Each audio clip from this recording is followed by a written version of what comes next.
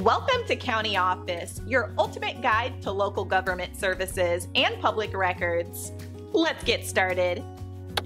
Can police prosecute if victim doesn't press charges? So you're wondering if the police can still prosecute someone even if the victim doesn't want to press charges. This is a common question, and the answer might surprise you. In many legal jurisdictions, the decision to press charges doesn't rest with the victim. Instead, it's the prosecutor's office that makes this call. Here's how it works. When a victim reports a crime, the police investigate and gather evidence.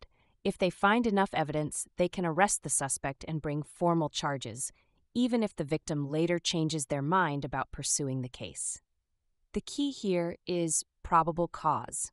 This means the police need enough evidence to believe that a crime was committed and that the person they're charging is the one who did it.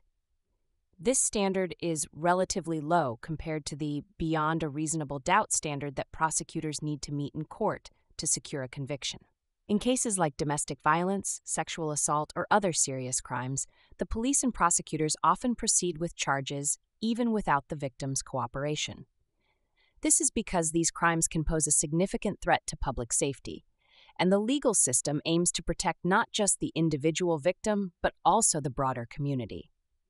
For example, in domestic violence cases, the victim might initially call the police but later decide not to press charges due to fear or other reasons.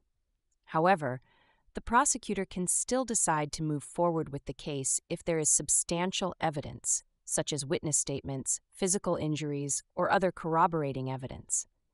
If a victim refuses to testify, the prosecutor can ask the judge to order the victim to testify. If the victim still refuses, they could be held in contempt of court. This shows how seriously the legal system takes these cases, even if the victim is unwilling to participate. So, to sum it up, the police and prosecutors have the authority to press charges and pursue a case, even if the victim doesn't want to.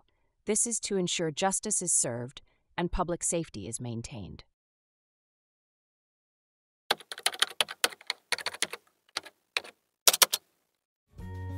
To learn more, check out these links, which you can click in the description below. And feel free to comment your questions. We're here to help. Thanks for tuning in to our video. Please like and subscribe and leave a comment below. See you in the next video.